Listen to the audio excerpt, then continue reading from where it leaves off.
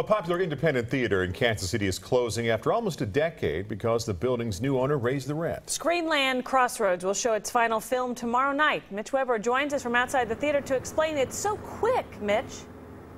Yeah, hey guys, the owner, the founder of Screenland actually used to own this building, and now he is a renter faced with a lease that is going to cost too much to keep open this small one-screen theater.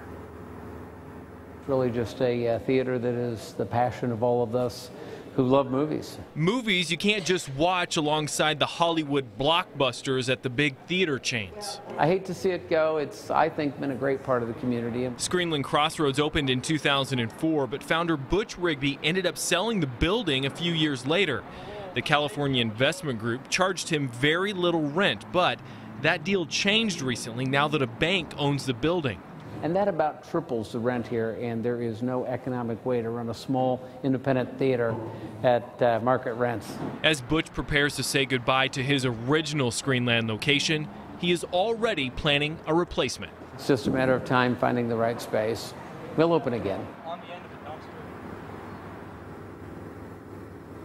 And Butch tells us he does plan to reopen somewhere else here in the Crossroads district. Again, tomorrow is it here at this location, but they do plan to go out with a pretty big party. Live in the Crossroads tonight, Mitch Weber, 41 Action News.